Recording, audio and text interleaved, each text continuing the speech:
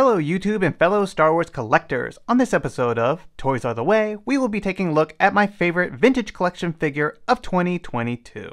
If you're new to the channel or a fan of Star Wars collecting, be sure to smash a like on this video, remember to subscribe, and make sure to ring that bell to stay notified. 2022 was certainly a decent year that delivered some amazing figures in the vintage collection, and as you can see, there are quite a number of characters that have found a home within my collection. We have figures from recent media such as the Kenobi series, and a plethora of different troopers, allowing us to army build our collections. Additionally, we saw repaints of characters from the Clone Wars, which gave many collectors a chance to add certain Jedi and troops to their collection. We also continued to see figures in the Gaming Greats line, and finally completed Antok Merrick's X-Wing by adding his astromech droid. So all in all, there were a number of amazing offerings this year, and when you take a step back to admire everything, it's rather impressive, but not everything was perfect. While there are quite a few characters displayed here, there is a lack of 100% newly tooled from the ground up releases, and that is something I want to see more of in 2023. Many of the figures here are repaint variants or partially tooled new offerings, which is great. I support creative use of assets, but in order to stay on top of all the new Star Wars content and characters coming our way, Hasbro will need to do better. The 6 figures that stand before you are the 100% newly tooled characters received in the Vintage Collection this year, which is covered by the Kenobi series, the Book of Boba Fett, and the Mandalorian. Sadly, our Andor figures don't look like they'll be arriving by the end of the year, which could have bumped up the number to a total of 8, which is still not enough in my opinion. The number of newly tooled figures that were produced for the Andor and Kenobi series in the larger 6-inch scale is without a doubt frustrating. Moving forward, I would like to see Hasbro do a better job at increasing the budget for new tooling in the Vintage Collection. There is no reason that collectors of either scale should not be getting a similar amount of figures and adding brand new characters to their collections.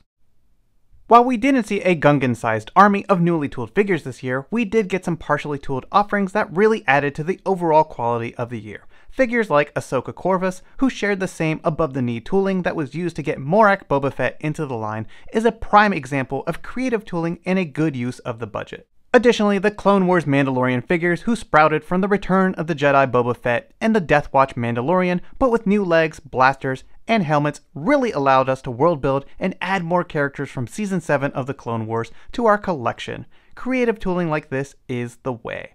Hopefully, if the budget and tooling library increases moving forward, we can see an increase in high quality figures and character offerings in a single year. I think the upcoming year will be good, but I can't say with confidence that I believe we will see an increase in newly tooled figures, but hopefully I am wrong. Collections are built on hope, so remember, be vocal, constructive, and make Hasbro aware of our needs in the Vintage Collection. First up, we have my favorite Trooper of the year, and it is the Heavy Assault Stormtrooper from Jedi Fallen Order, simply because of the rocker ankles and amazing accessories included. But it would be a crime not to give credit to the nearly perfect Episode 4 Stormtrooper that we have all been waiting for. If Hasbro opted to include the new style barbell hips on this figure, then it would be complete. Next up, we have my favorite repaint of the year, the Umbra Operative ARC Trooper from Battlefront 2. A really cool design, and it's great to see some more gaming figures in the Vintage Collection.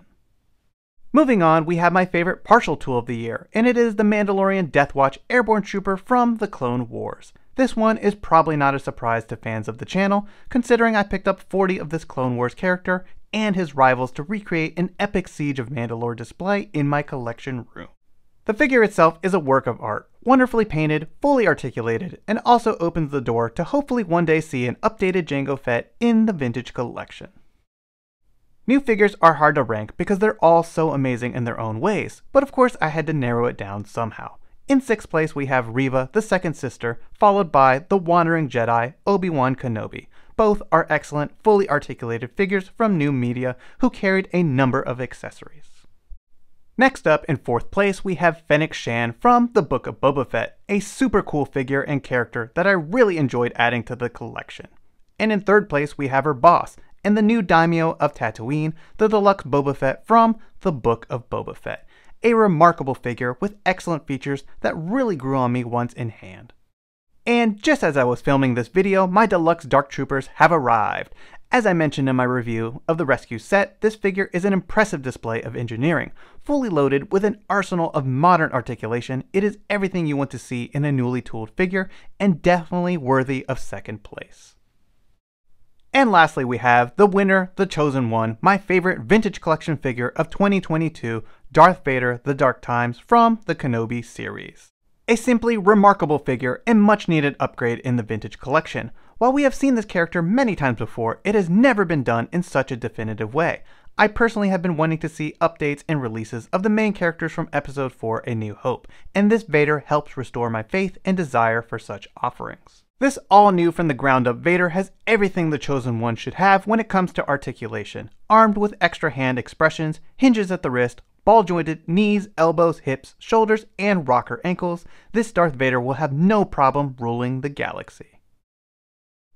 I hope you've enjoyed this video and taking a look at my favorite vintage collection figure of 2022. Feel free to leave your thoughts in the comments down below and be sure to list your top 3 figures of the year. And don't forget to smash a like on this video and subscribe if you're new to the channel. It really helps and is greatly appreciated. Thanks everyone, and may the Force be with you.